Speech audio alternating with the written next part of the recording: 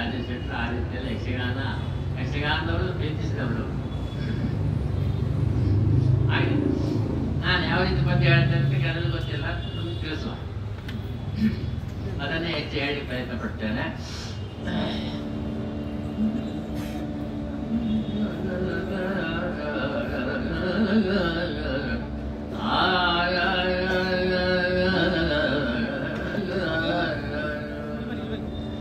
ಅನ್ನದ ತುರಕ್ಕಿಂತ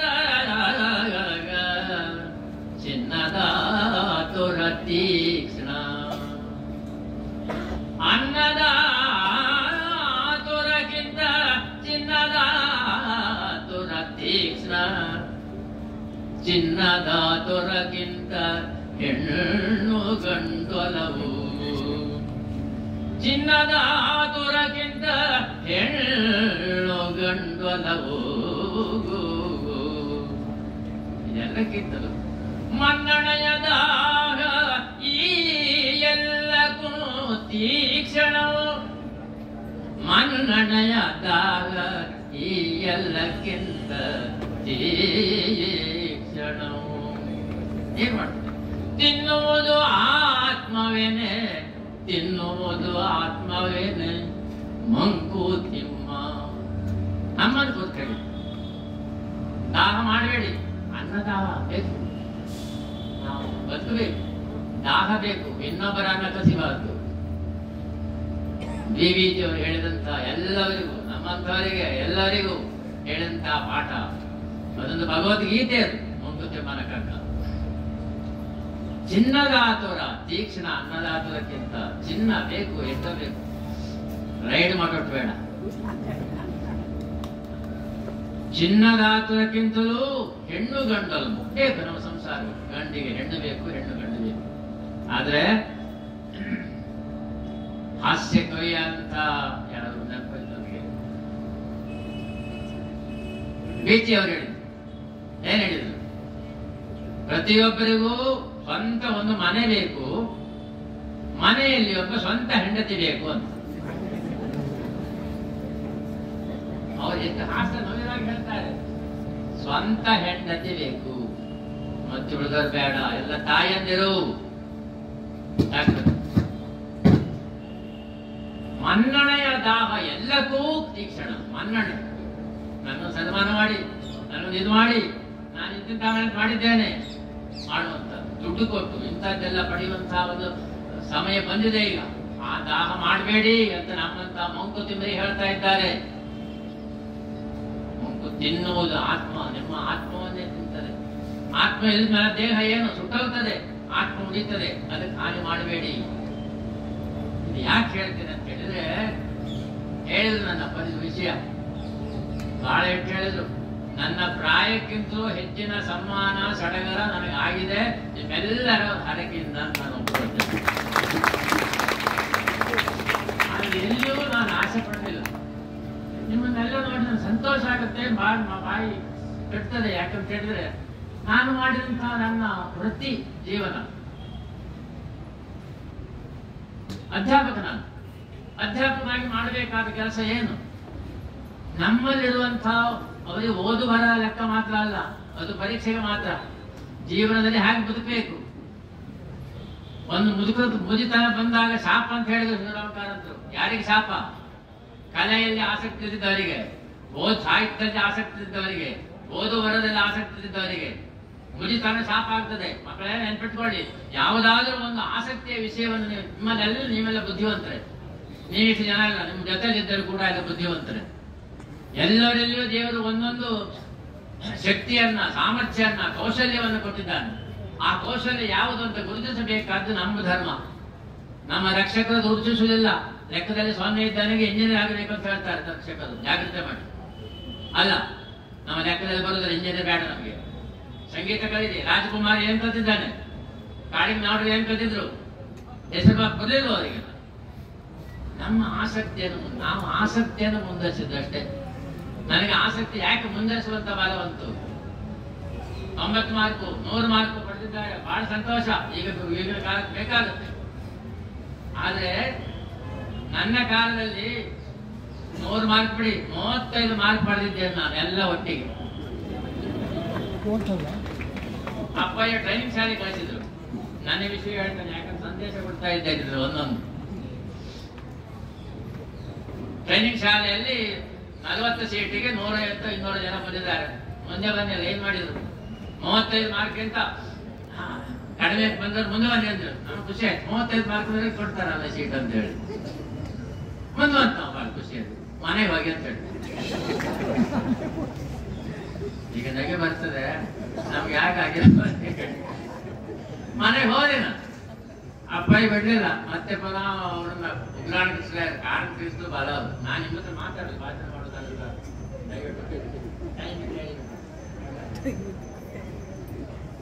ನನ್ನ ಆಸಕ್ತಿಯನ್ನು ಮುಂದುವರಿಸಬೇಕು ಅಂತ ಹೇಳಿದಕ್ಕೆ ಮಕ್ಕಳಿಗೆ ಒಂದು ಪಾಠ ಆಯ್ತು. ಲಿಸ್ಟಲ್ಲಿ ಒಂದು ಸೀಟ್ ಎಂದು ಬನ್ನಿ ಟ್ರೈನಿಂಗ್ ಬನ್ನಿ. ಹೌದೇ, ಅಲ್ಲಿ ಸಂದರ್ಶನ ಉಂಟಲ್ಲ, ಇಂಟರ್ವ್ಯೂ ಮಾಡಿದ್ರು. ನಾವು ಆವಾಗ 18-17 ವರ್ಷ ಏನ್ ಮಾಡುದು. ಉಗ್ರಾಣ ಕೃಷ್ಣರು ಕಾಂತ ಅಂತವ್ರು ಬಹಳ ಸ್ಕೋಪಿಸ್ರು ಮತ್ತೆ ಗುಣಗ್ರಾಹಿಗಳು.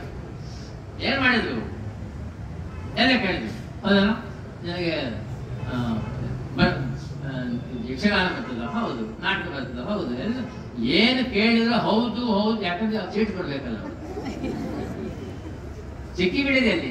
ಯಕ್ಷಗಾನ ಬರ್ತದೆ, ಯಕ್ಷಗಾನ ಪ್ರೇಮಿಗಳು, ನಂಗೆ ಗೊತ್ತಿಲ್ಲ. ಹೌದು ಒಂದು ಯಾವ ತಿಟ್ಟು ಬೆಳಕು ತಿಟ್ಟು ಒಂದು ಹಾಡು ಹೇಳಬೇಕು.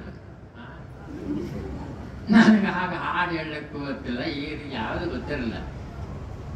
ಹೇಳ್ಬೇಕಲ್ಲ, ಎಂತ ಮಾಡ್ತಾರೆ ನೋಡೋ. ಆವಾಗ ನೆನಪಾಯ್ತು ಒಂದು ಹಾಡು.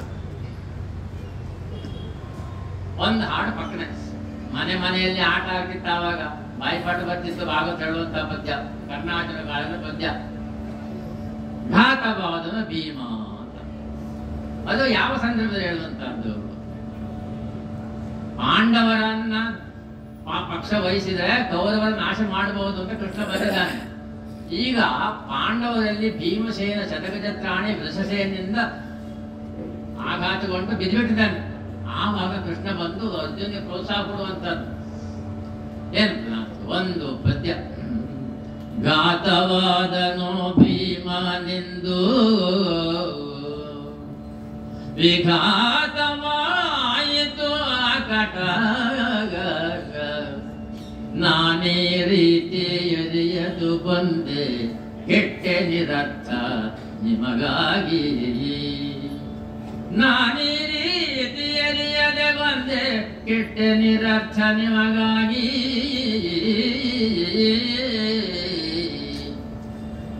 ಹೀಗೆ ನೋಡಿದ್ರು. ಹೀಗೆಲ್ಲ ಇಷ್ಟು ಈ ರೀತಿಯಲ್ಲಿ ಹೇಳಿ ಗೊತ್ತಿದೆ ನಮ್ಗೆ. ನಾನೇ ರೀತಿಯಲ್ಲಿ ಬಂದುದು ಅರ್ಥ ನಿಮಗಾಗಿ ಎಂದರು ಹೇಳು. ನಾನೇ ರೀತಿ ಬಂದದ್ದು ವ್ಯರ್ಥ ನಿಮಗಾಗಿ ಅಂತ ಕಣ್ಣು ಕೆಂಪಾಗಿ ಸಿಗದು ಹಾಗೆ. ನಮಗೆ ಬೇಡ ಇತ್ತು, ಜನಗಣ ಹೇಳ್ಬೋದಿತ್ತು ಅಂತ ಹೇಳಿದ್ರು. ಅಯ್ಯೋ ಒಂದು ಕೆಟ್ಟ, ನಾನ್ ಕೆಟ್ಟಲ್ಲ ಅಂತ ಬೆನ್ನು ತಟ್ಟಿದ್ರು. ಶಾಬಾಸ್. ಬಡಕ ಚೆಟ್ಟಿನ ನಮ್ಮ ಇಲ್ಲಿ ತೆಂಕ ಚೆಟ್ಟಿನ ಆಟ ಆಗ್ತಿತ್ತು. ಸ್ಕೂಲ್ ಡೇಯಲ್ಲಿ ನೀನು ಬೆಳಕ ಚೆಟ್ಟಿನ ಯಕ್ಷಗಾನ ಮಾಡಿ ತೋರಿಸ್ಬೇಕಂತ ಹೇಳಿದ್ರು. ತೋರಿಸಿದ್ರು, ಹೇಳಿದ್ರು. ಆಯ್ತು ಅಂದೆ. ಯಾಕಂದ್ರೆ ಸೇರಿಸ್ಕೊಡ್ಬೇಕಲ್ಲ ನಂಗೆ.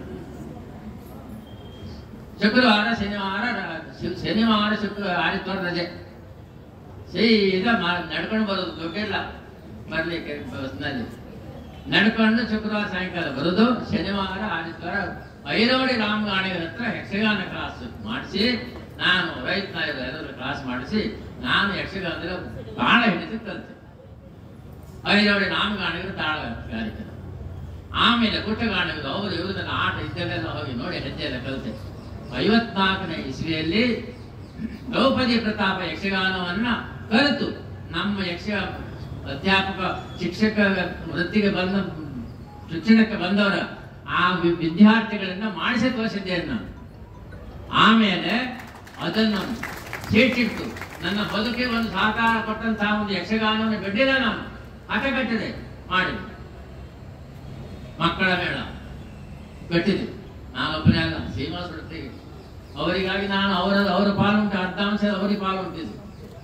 ಮತ್ತೆ ನಿಮ್ಮೆಲ್ಲ ನಮ್ಮನ್ನ ಬೆನ್ನು ತಟ್ಟದಂತಹ ನಿಮ್ಮವರು ಹಿರಿಯವರು ಎಲ್ಲ ಇದ್ದಾರೆ. ನಮ್ಮ ಬೆನ್ನು ತಟ್ಟೆ ಪ್ರತಿಯೊಂದಕ್ಕೂ ಉತ್ಸಾಹ ಬಂತು. ಇದೆಲ್ಲರಿಗೂ ಸೇರುವಂತಹ ಪ್ರಶಸ್ತಿ ನಾನು ಸ್ವೀಕಾರ ಮಾಡ್ತಾ ಇದ್ದೇನೆ. 54ನೇ ಇಸ್ವಿಯಿಂದ ಯಕ್ಷಗಾನವನ್ನು ನಿನ್ನೆವರೆಗೂ ನಾನು ಮಕ್ಕಳಿಗೆ ಕಲಿಸ್ತಾ ಇದ್ದೇನೆ. ನಿನ್ನೆ 68 ವರ್ಷಗಳವರೆಗೆ ಮಾಡಿದ್ದೇನೆ. ಯಾಕೆ? ನನಗೆ ಬದುಕು ಕೊಟ್ಟಂತಹ ಒಂದು ಕಡೆ ಅದು. ಹೇಳ್ತಾರೆ ಯಕ್ಷಗಾನವನ್ನು ಕೊಂಡು ಹೋದರೆ ಶ್ರೀಧರಂದೇವರು ಉಡುಪರು ತಪ್ಪು. ಯಕ್ಷಗಾನ ನಮ್ಮನ್ನು ಫಾರಿನ್ಗೆ ಕರ್ಕೊಂಡು ಹೋಯ್ತು. ಇದನ್ನು ಪ್ರಾಂಜಲವಾಗಿ ಒಪ್ತೇನೆ. ಯಕ್ಷಗಾನದಲ್ಲಿ ಅಂಥ ಒಂದು ಶಕ್ತಿ ಇದೆ, ಸಾಮರ್ಥ್ಯವಿದೆ. ಈ ಕಾಸ್ಟ್ಯೂಮ್ ನೋಡಿದಾಗ ಕಣ್ಣು ಅರಳ್ತಾರೆ. ನೋಡಿದ್ದೀವಿ. ಇಲ್ಲವಾದ್ರೆ ಕುಂದಾಪುರಕ್ಕೆ ಹೋಗಲಿಕ್ಕೆ ಇಲ್ಲ, ಇದು ಉಡುಪಿ ನೋಡಿದವರೆಲ್ಲ ಫಾರಿನ್ನಿಗೆ 78ನೇ ಇಸ್ವಿಯಲ್ಲಿ ನಮ್ಮ ಆಟ ನೋಡಿ ಆಸ್ತಾರ ಅಂತ ಹೇಳಿದ್ರೆ ಯಕ್ಷಗಾನದ ಗೌರವ, ನಮ್ಮ ಗೌರವ ಅಲ್ಲ, ಯಕ್ಷಗಾನಕ್ಕೆ ಸಿಗಬೇಕಾದ್ದು. ನಾನಲ್ಲ ಯಕ್ಷಗಾನ ಕೊಂಡೋದ್ದು, ಯಕ್ಷಗಾನ ನನ್ನನ್ನು ಕೊಂಡೋದ್ದು. 3 ಬಾರಿ ಫಾರಿನ್ಗೆ ಹೋಗಿದ್ದೇನೆ. ಎಲ್ಲಿಂದ? ಯಾವುದರಿಂದ? ಯಕ್ಷಗಾನ. ಮಕ್ಕಳೇ, ಯಾವುದೇ ಇರಲಿ, ನಿಮ್ಮಲ್ಲಿ ಒಂದು ಆಸಕ್ತಿ ಇದೆ, ಕೌಶಲ್ಯ ಇದೆ, ಅದು ಯಾವುದಂತ ಗುರುತಿಸಿ ಇನ್ನೂ ಹೆಚ್ಚಿನ ಪ್ರತಿಭೆಯನ್ನು ಬೆಳೆಸಿ ನೀವು ಪ್ರಖ್ಯಾತರಾಗಬೇಕು, ವಿಖ್ಯಾತರಾಗಬೇಕು ಅಂತ ನಮಗೆ ಆಶೀರ್ವಾದ ಮಾಡ್ತೇನೆ ಈ ಸಂದರ್ಭವನ್ನು.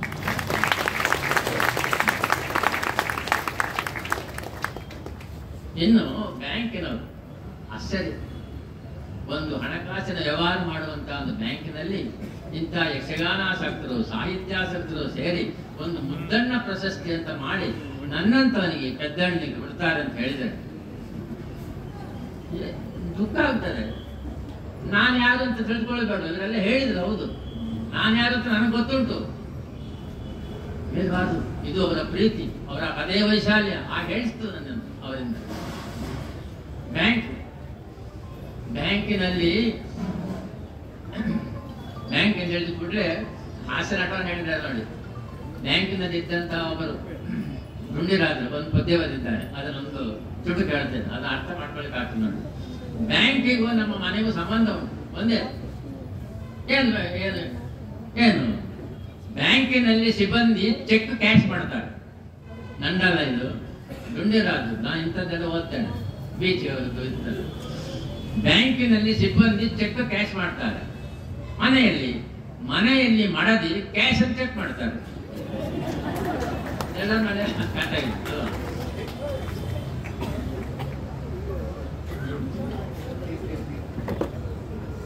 ಗಂಟು ಹೊಡಿತದೆ. ನಿಮ್ಮನ್ನೆಲ್ಲ ಇಂಥ ಸಭೆಯನ್ನು ನೋಡಿ ಮಾತಾಡಬೇಕು ಅನಿಸ್ತದೆ. ರಾಸಪ್ರಶಸ್ತಿ ಅದೆಲ್ಲ ಹೇಳ್ಬೇಡಿ. ಯಾಕಂತ ಹೇಳಿದ್ರೆ ಯಾರಿದ್ದಾರೆ ನನ್ನ ನೋಡ್ಲಿಕ್ಕೆ? ಇಲ್ಲಿ ನೋಡಿ, ನನ್ನ ಸ್ನೇಹಿತರಿದ್ದಾರೆ, ಯಕ್ಷಗಾನ ಶಿಷ್ಯರಿದ್ದಾರೆ, ಆಮೇಲೆ ನನ್ನ ಶಾಲಾ ಶಿಕ್ಷಕರಿದ್ದಾರೆ, ನನ್ನ ಅಭಿಮಾನಿಗಳಿದ್ದಾರೆ, ದೊಡ್ಡ ದೊಡ್ಡ ಹಿರಿಯರು ಇದ್ದಾರೆ, ಒಬ್ಬರನ್ನ ಹೆಸರಿಸುವುದಿಲ್ಲ, ಎಲ್ಲವರು ಇದ್ದಾರೆ. ಅವರೆಲ್ಲ ಸೇರಿ ನೀವೊಬ್ಬ ದೊಡ್ಡ ಮನುಷ್ಯ ಅಂತ ನನ್ನನ್ನು ಏರಿಸ್ತಾರೆ ಅಂತ ಹೇಳಿದ್ರೆ ಎಷ್ಟು ಸಂತೋಷ ಆಗುತ್ತಿಲ್ಲ ಹೇಳಿ. ಕಣ್ಣೀರು ಬರ್ತದೆ. ಬಂದಾಗ ಕಣ್ಣೀರು ಬಂತು, ನನ್ನ ತಂಗಿ ತಡೆದು. ಅದು ಮುಖ್ಯ ಬಂದದ್ದು, ಬೇಕಂತ ಮಾಡಿದ್ದಲ್ಲ.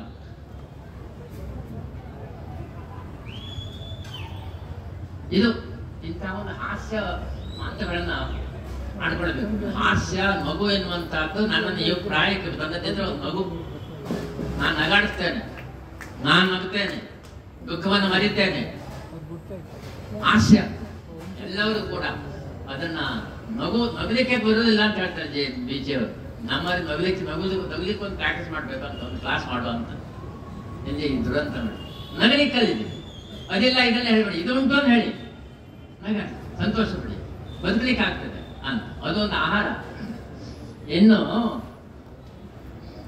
ಹೋಟೆಲ್ ಉದ್ಯಮ, ಅದಕ್ಕೆ ನಾವು ಕೃತಜ್ಞರಾಗಬೇಕು.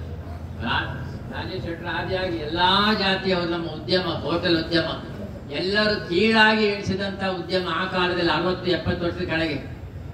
ಅದಕ್ಕೊಂದು ಸ್ಥಾನಮಾನ ಕೊಟ್ಟಂತವರು ನಮ್ಮ ಪಾಟಪಳ್ಳಿ ಗ್ರಾಮದ ಯಜ್ಞಮಯರು, ಪ್ರಧಾನಮಯರ ತಂದೆ MTR. ಹೋಟೆಲ್ ಉದ್ಯಮ ಒಂದು ಸರ್ವಶ್ರೇಷ್ಠವಾದಂತ ಉದ್ಯಮ, ಪಾವಿತ್ರ್ಯ ಇದೆ ಇದರಲ್ಲಿ. ಮತ್ತೊಬ್ರು ಅಲ್ಲಿ ಕೂತಿದ್ದಾರೆ ಬಾಯರು, ಅವರ ತಂದೆ ನಾಗಪ್ಪಾಯರು, ಅದರಲ್ಲಿ ಪಾವಿತ್ರ್ಯ ಇದೆ. ದಾನ ಧರ್ಮಗಳನ್ನು ಮಾಡುವಂತಹ ಒಂದು ಇದಿದೆ. ಆ ಉದ್ಯಮಕ್ಕೆ ಸೊಟ್ಟೊಂದು ಕೀರ್ತಿ ಕೊಟ್ಟವರು ನಮ್ಮವರು, ನಮ್ಮ ಊರಿನವರು. ಹೋಟೆಲ್ ಉದ್ಯಮ ಒಂದು ಒಳ್ಳೆ ಶ್ರೇಷ್ಠ ಕೆಲಸ ಅಂತ. ಆ ಉದ್ಯಮದಲ್ಲಿ ಯಾರೇ ಇರಲಿ, ನಮ್ಮ ಊರು ಬೆಳೆದದ್ದಿದ್ರೆ, ದೇವಸ್ಥಾನ ಶಾಲೆ ಇದಕ್ಕೆಲ್ಲ ಪ್ರಗತಿ ಬಂದಿದ್ರೆ, ಇವರು ಅಲ್ಲಿಂದ ಬಂದು ನಮ್ಮ ಊರಿಂದ ಬಂದು ಬೆವರು ಸುರಿಸಿದಂತಹ ಈ ನಮ್ಮ ಹಿರಿಯರು ಮಾಡಿದಂತಹ ಉದ್ಯಮ ಉಂಟಲ್ಲ, ಅದರಿಂದ ಅದಕ್ಕೆ ನಾವು ಕೃತಜ್ಞರಾಗಬೇಕು ಅಂತ ಹೇಳ್ತೇನೆ. ನಾವು ಯಾರೇ ಇಲ್ಲ, ಒಬ್ಬೊಬ್ಬರ ಹೆಸರು ಅಲ್ಲ, ಮೈಯರು ಮಾತ್ರ ಅಲ್ಲ, ಬಾಯರು ಮಾತ್ರ ಅಲ್ಲ, KL ಐತಾಟಿದ್ದಾರೆ. ನಾವು ಒಬ್ಬೊಬ್ಬರ ಹೆಸರು ನೆನಪೋಗುತ್ತದೆ ನನಗೆ ಅವರೇ ಆಗ್ತಿರ್ತೀವಿ. ಈಗ ತುಂಬಾ ಜನ ಇದ್ದಾರೆ. ಎಲ್ಲರೂ ಉದ್ಯಮವನ್ನು ನಡೆಸಿ ನಮ್ಮ ಅವರ ಊರನ್ನ ಶ್ರೀಮಂತ ಊರನ್ನಾಗಿ ಮಾಡಿದ್ದಾರೆ ಅಂತ ಹೇಳ್ತಾರೆ. ಇನ್ನು ಈ ಪ್ರಶಸ್ತಿ ಯಾರ ಹೆಸರು ಪ್ರಶಸ್ತಿ, ಮುದ್ದಣ್ಣ ಹೆಸರು ಪ್ರಶಸ್ತಿ, ಅವ್ರು ಹಾಗೆ ಇವರಿಗೆ ಹೇಳ್ತೇನೆ. ನಾನು ನನ್ನನ್ನು ವಿಚಾರ ಮಾಡಿ ಮುದ್ದಣ್ಣಿಗೂ ನನಗೂ ಏನು ಹೋಲಿಕೆ, ಸ್ವಲ್ಪ ಸಮಾಧಾನ ಆಗ್ತದೆ ಅವಳು ಅಷ್ಟು ಮಾಡಿದ್ರು. ಏನು ಹೋಲಿಕೆ? ಅವರು 19ನೇ ಶತಮಾನದಲ್ಲಿ ಹುಟ್ಟಿದವರು, ನಾನು 20ನೇ ಶತಮಾನದಲ್ಲಿ ಹುಟ್ಟಿ ಇನ್ನೂ ಇದ್ದೇನೆ. ಒಂದು ಆಮೇಲೆ ಅವರು ಮಾಸ್ಟರ್ ಆಗಿದ್ದಾರೆ, ನಾನು ಮಾಸ್ಟರ್ ಆಗಿದ್ದೇನೆ, ಅದು ಎಲ್ಲ ಮಾಸ್ಟರ್ ಆಗಿದ್ದಾರೆ. ಆಗ ಅವರು 31 ವರ್ಷದಲ್ಲಿ ಎಂಥ ಒಂದು ಗ್ರಂಥಗಳನ್ನು ಬರೆದರು. 86, 87 ಹಿಡಿತದೆ. ನಾನು ಒಂದೇ ಒಂದು ಪ್ರಸಂಗ ಬರೆದು ಸಾಲಿಗ್ರಾಮ ಕ್ಷೇತ್ರೋತ್ಪತ್ತಿ ಅಂತ ಒಂದು ಮಾಡಿದ್ದು ಪ್ರಸಂಗ ಬರೆದಿದ್ದೇನೆ. ಆಮೇಲೆ 87ನೇ ವರ್ಷಕ್ಕೆ, 86ನೇ ವರ್ಷಕ್ಕೆ ನಾವು 31 ವರ್ಷಕ್ಕೆ ಶಂಕರಾಚಾರ್ಯರಾಗಿ, ಕಾಳಿಂಗನವರಾಗಿ, ವಿವೇಕಾನಂದರಾಗಿ, ಆ ರೀತಿಯ ಒಂದು ಶಕ್ತಿ ಕೌಶಲ್ಯ ಇದ್ದಂತಹ ಒಬ್ಬ ಮುದ್ದಣ್ಣಯಲ್ಲಿ ನಾನು ಸೋಲಿಕೆ ಅಷ್ಟೇ. ಆಮೇಲೆ ಹೇಳಿದ್ದಾರೆ, ನಾವು ಪಟ್ಟಾಭಿಷೇಕ, ಅದ್ಭುತ ರಾಮಾಯಣ, ರಾಮಾಶ್ವಮೇಧ, ಅದರ ಯಾವ ರೀತಿಯಲ್ಲಿ ಬೆಳೆಸಿದ್ದಾರೆ, ಯಾವ ರೀತಿಯಲ್ಲಿ ಅವನ ಪ್ರಯೋಗ ಏನು, ಅದೊಂದು ಹೇಳಲೇಬೇಕು. ನಾನು ಪದ್ಯ ಹೇಳ್ಬೇಕಂತ ಹೇಳಿದ್ದಾರೆ. ರತ್ನಾವತಿ ಕಲ್ಯಾಣ ಪದ್ಯವನ್ನೇ ಆದಷ್ಟು ಹೇಳ್ತಾನೆ. ಮೊದಲಿಗಾರ ಜಾಗ್ರತೆ ಮಾಡ್ಕೊಳ್ಳಿ. ಒಂದೆರಡು ಉದಾಹರಣೆ ಮಾತ್ರ ಹೇಳ್ತಾ ಇದ್ದೆ.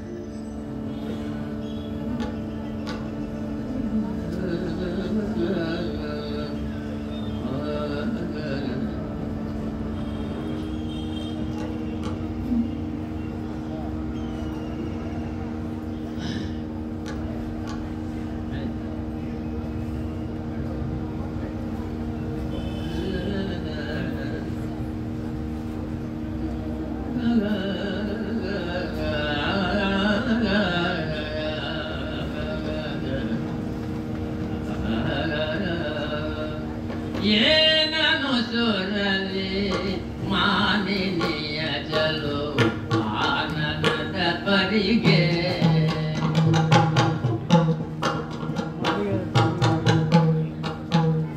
ಏನನು ಸುರಲಿ ಮಾನಿನಿಯ ಚಲೋ ಆನಂದ ಪರಿಗೆ, ಗಜಯಾನೆ ಕೋಕಿಲಗಾನೆ ಗಜಯಾನೆ ಕೋಕಿಲಗಾನೆ ಸವಿಯ ನೋನು ಮಗ ಸಿರಿಗೆ,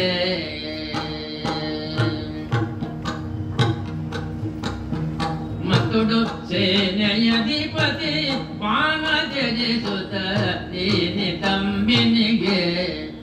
ಇಲ್ಲಿ ಅಲಂಕಾರವನ್ನು ಕೇಳಿ. ಮತ್ತುಡು ಸೇನೆಯಧಿಪತಿ ಪಾನ ತ್ಯಜಿಸುತ್ತ ನೀನಿ ತಂಬಿನಿಗೆ, ನಿಟಿಲದೆ ಸಾನುರಾಗದ ತಾನೆ ಮೆರೆಯುತ್ತ ಪೂರ್ಣ ಕಡೆಯಸಗೆ, ಏನನು ಸುರಲಿ ಮಾನಿನಿಯ ಚಲೋ ಆನಂದ ಬಗೆಗೆ. ಆ ಪದ್ಯ ಒಂದು ಪುಟ ಉಂಟು, ನಮ್ಗೆ ಹೇಳಿಕ್ಕೆ ಆಗುದಿಲ್ಲ. ಆ ಮಹತ್ವದಂತ ಪ್ರಶಸ್ತಿ ಪಡೆದಿಕ್ಕೆ ಕೈ ಎದೆ ನಡುತ್ತದೆ. ನಡುಗೆ ಪ್ರಶಸ್ತಿ ಮಾಡಿದ್ದಾರೆ, ಖುಷಿ ಇಲ್ಲ. ಪ್ರತಿ ಪ್ರಶಸ್ತಿ ಬಂದಲ್ಲೋ ಇನ್ನು ಮುಂದೆ ಮತ್ತಷ್ಟು ಹೆಚ್ಚು ಕೆಲಸ ಮಾಡಬೇಕು, ಈ ಪ್ರಶಸ್ತಿಗೆ ಒಂದು ನ್ಯಾಯ ಕೊಡ್ಬೇಕಂತ. ಇನ್ನು ಏನ್ ಮಾಡೋದು, ನಾವು ಮಾಡಲಿಕ್ಕೆ ಶಕ್ತಿ ಇಲ್ಲ ನನಗೆ, ಆದ್ರೂ ಮಾಡ್ತೇನೆ. ಇನ್ನೊಂದು ಪ್ರಾಸದಲ್ಲಿ ಹೇಗಿರ್ತಾರೆ ನೋಡಿ. ಇದೆಲ್ಲ ಒಬ್ಬ ಕವಿಗೆ 31 ವರ್ಷ 20 ವರ್ಷ ಬಾಲ್ಯವಾಯಿತು. ಮತ್ತೊಂದು 7, 8, 13, 14 ವರ್ಷದಲ್ಲಿ ಮಾಡಿದ್ದಾರೆ. ಎಂಥ ಪ್ರತಿಭಾನ ಅಂಥವ್ರು ಉಳಿಬೇಕಿತ್ತು. ರತ್ನಾವತಿಯನ್ನು ಮಾತನಾಡಿಸುವಂತಹ ಒಂದು ಕೆಲಸ. ನುಡಿಯೇ ನುಡಿಯೇ ನಿನ್ನೊಡೆಯನ ಪೆಸರೊಡ ನುಡಿಯೇ,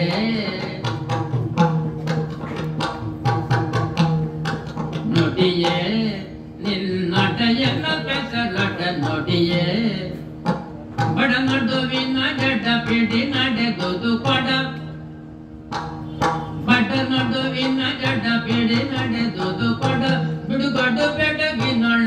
ಸತ್ನಾವತಿ ಪಡೆಮತಿ ನುಡಿಯೇ ನಿನ್ನೊಡೆಯನ ಬೆಸರಡ ನುಡಿಯೇ ನುಡಿಯೇ ನಿನ್ನೊಡೆಯನ ಬೆಸರಡ ನುಡಿಯೇ. ಹೇಗಾಗುದಿಲ್ಲ, ಯಾರು ಹೇಳ್ಬೇಕಾದ್ರೆ ಇದನ್ನ 10 ಸಲ ಓದ್ಕೊಳ್ಬೇಕು. ಭಾಗವತ ಯಾವ ಭಾಗವತ ಉಪ್ಪೂರು ಹೇಳ್ತಿದ್ರು, ದಾಸಭಾಗವತ ಹೇಳ್ತಿದ್ರು. ಇತ್ತೀಚೆಗೆ ನಾನು ಕೇಳಿದೆ, ಯಾರು ಹೇಳ್ತಾರೆ, ಹೇಳುವಂತ ಪ್ರತಿಭಾನ್ವಿತ ಭಾಗವತ ಇದ್ದಾರೆ ನಮ್ಮಲ್ಲಿ, ಅಭ್ಯಾಸ ಬೇಕಿದ್ದಕ್ಕೆ. ಆಮೇಲೆ ಒಂದು ಭಾಮಿನಿ ಸತ್ನಾವತಿಯನ್ನು ನೋಡಿ ಹೊಸಾಕೆ ಹೇಳುವಂತ, ಅವಳು ತಲೆ ಅವಳು ಮಾತಾಡುವುದಿಲ್ಲ, ಮೆಲ್ಲ ಅವಳು ಬಂಧಿತರಾಗಿದ್ದಾಳೆ ರಾಕ್ಷಸನಿಂದ. ಆ ಕಥೆ ಗೊತ್ತಿದ್ದರೆ ಬಂದಳು.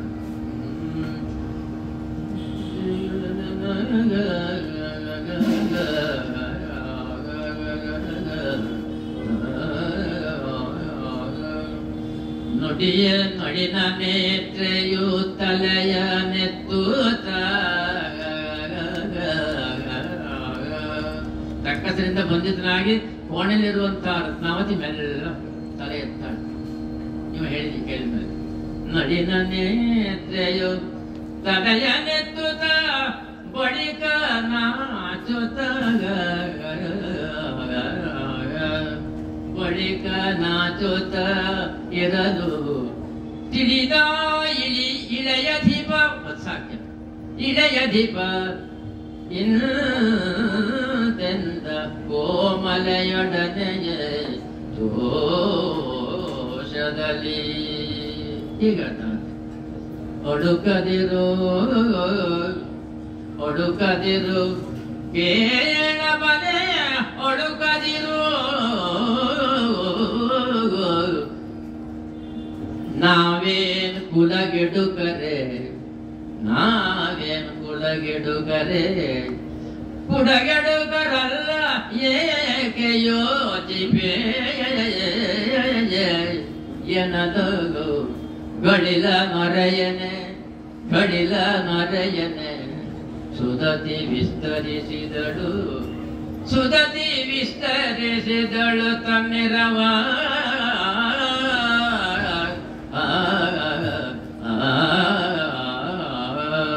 ಎಲ್ಲರೂ